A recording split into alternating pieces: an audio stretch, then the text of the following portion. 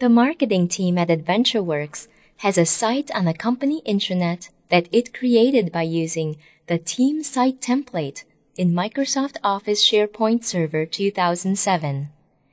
Team members use the site every day to collaborate on documents, track projects, and share information. Chris, a product marketing manager for AdventureWorks, visits the marketing team site to get a few things done. The homepage for the marketing team site displays announcements, a calendar of upcoming events, links to frequently used resources, and a list of site contacts. This information, which is stored in lists and libraries on the site, is displayed on the homepage in Web Parts. Today, Chris wants to add the dates for a product launch event to the team calendar. To do this, Chris clicks Calendar. The calendar is a SharePoint list that offers a calendar view of dates. Chris changes the view for the calendar so that he can see all events at a glance. To do this, he clicks All Events on the View menu. All Events view displays the calendar information in a typical list format. To add a new event to the calendar, Chris points to the New menu and then clicks New Item. Adding a new event to the calendar is just like adding a new item to any SharePoint list. Chris types the information about title and location for the launch event and selects the appropriate dates. Chris selects the option to make this an all-day event. Chris clicks OK, and the updated information appears on the homepage for the marketing team site. The event that Chris added now appears in the calendar list. Chris wants to see the team calendar next to his personal calendar in Microsoft Office Outlook 2007. To link the team calendar to Outlook, Chris clicks Connect to Outlook on the Actions menu. Chris's Outlook calendar automatically opens, and the team's SharePoint calendar is now displayed. Chris clicks the arrow on the tab of the SharePoint team calendar to view it in overlay mode with his personal calendar. Next, Chris needs to upload a few documents to the team's document library.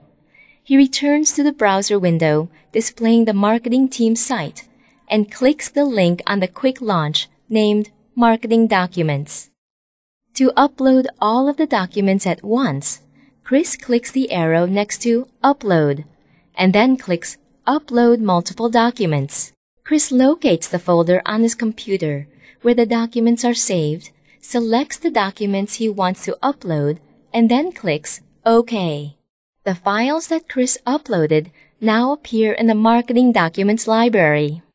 Chris realizes that he needs to update the properties for the documents he just uploaded so that they are properly categorized. To update the properties for all of his new files at once, he clicks the Actions menu and then clicks Edit in Datasheet. Chris locates each of the new documents, clicks the down arrow in the project column, and then clicks Special Events to classify each of the documents.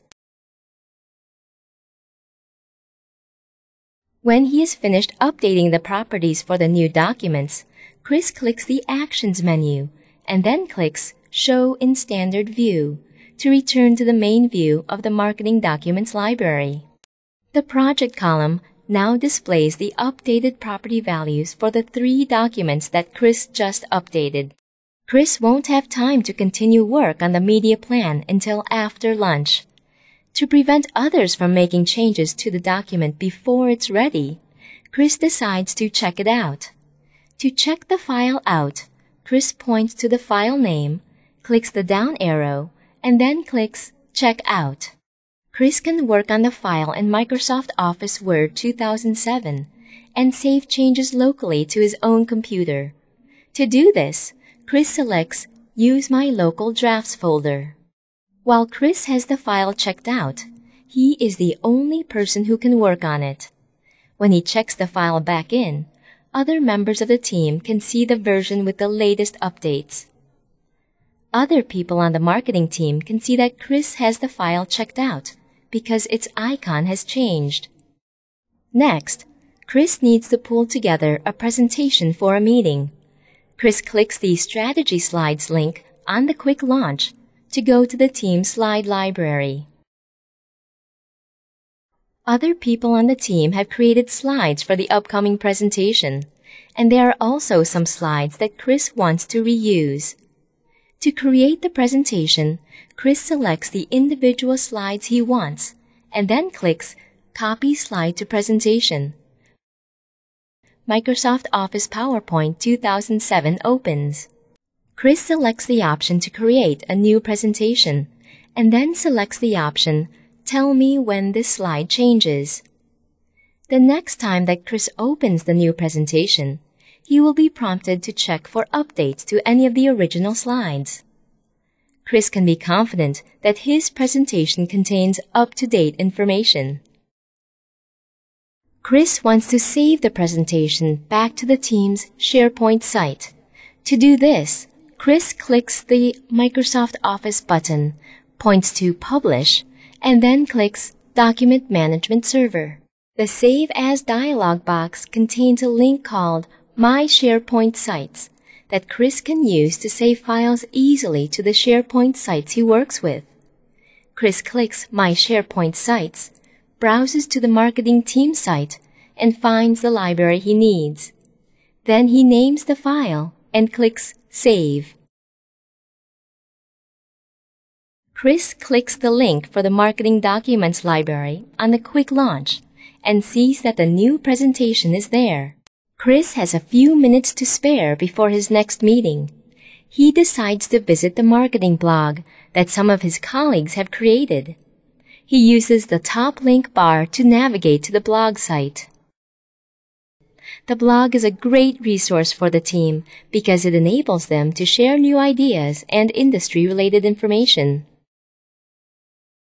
Chris notices that an RSS feed is available for the blog. With an RSS feed, Chris can receive automatic updates on new content that is posted to the blog. Chris decides to subscribe to the RSS feed for the team blog so that he can find out when there are new posts to the blog. Chris clicks the RSS feed link to go to the subscription page. He then clicks Subscribe to this feed. Chris uses Outlook 2007 as his RSS reader. When he views his RSS subscriptions folder in Outlook, he can see that there is now a folder for the marketing blog.